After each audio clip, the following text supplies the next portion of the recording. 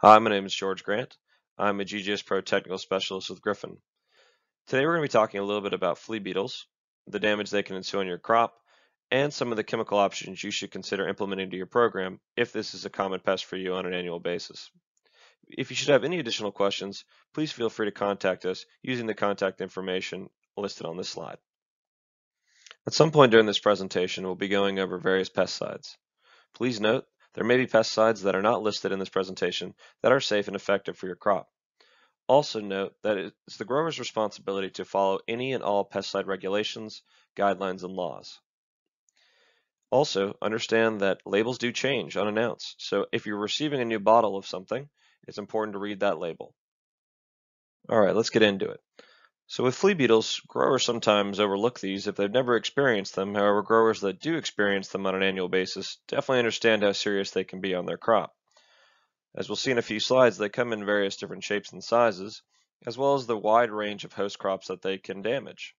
They can damage both ornamentals and edibles. Notable ornamentals include mums, salvia, and sedum, and edibles include things in the solanaceae or nightshade family, as well as in the cucurbit family. They can also affect various fruit trees such as apples. They have a chewing mouthpart, and even though they're very small, they do feed in masses and create quite a bit of noticeable damage very quickly. The trick with preventing and controlling flea beetle is first understanding its life cycle. Unfortunately, with this pest, the larva and the adult form do quite a bit of damage on plant material. Depending on the species, it'll have 1 to 3 generations per year, which begins with the adult overwintering in any available weeds and debris during the fall and winter months. The adults will then emerge, lay their eggs. This typically occurs when the average daily temperature is around 50 degrees Fahrenheit. This corresponds with typically May and June, depending on where you are in the United States. They'll lay their eggs, the larva will hatch. The larva will then predate on any available weeds or above ground material. They'll pupate in the soil, then the adults will emerge.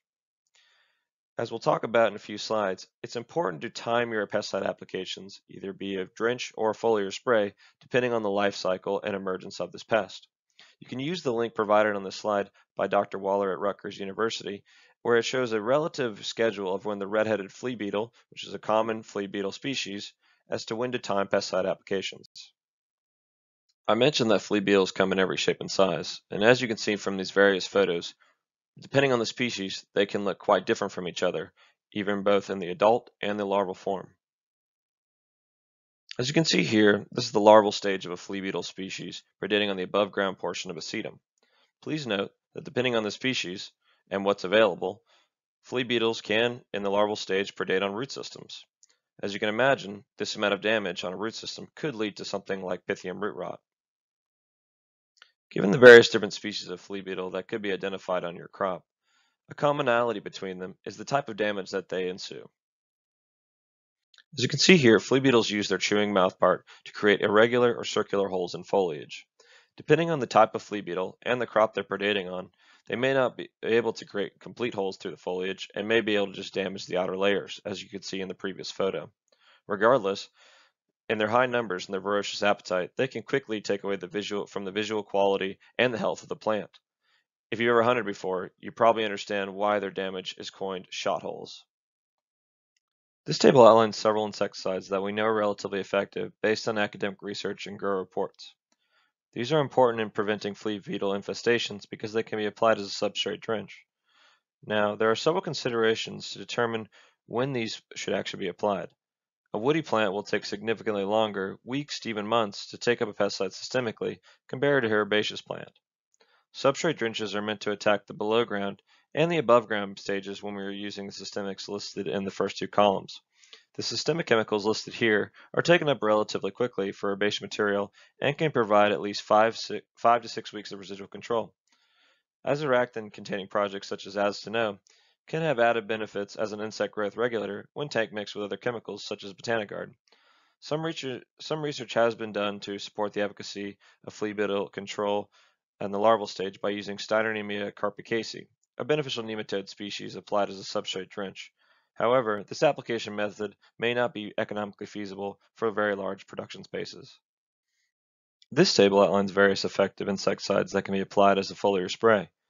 Some of these are translaminar systemics, meaning that once they're sprayed, they are absorbed by the foliage and can kill the pest for some time after once the material is ingested on either side of the top or the bottom portions of the foliage, while others will require direct contact with the pest and have little to no residual. Once again, it is important to understand when the pests are first emerging out of dormancy and make these applications when they are first beginning to be visually seen as to minimize the amount of damage they can cause. Try to rotate modes of action when possible to prevent resistance issues, and also note that several frequent applications may be needed to cover the multiple generations this pest may have depending on where you are in the United States. Thank you for your time today. If you should have any additional questions, please reach out to your local Griffin sales representative or the GGS Pro team. Also, we highly value your insight, your recommendations, and ideas for videos going forward, so please feel free to contact us. Thank you.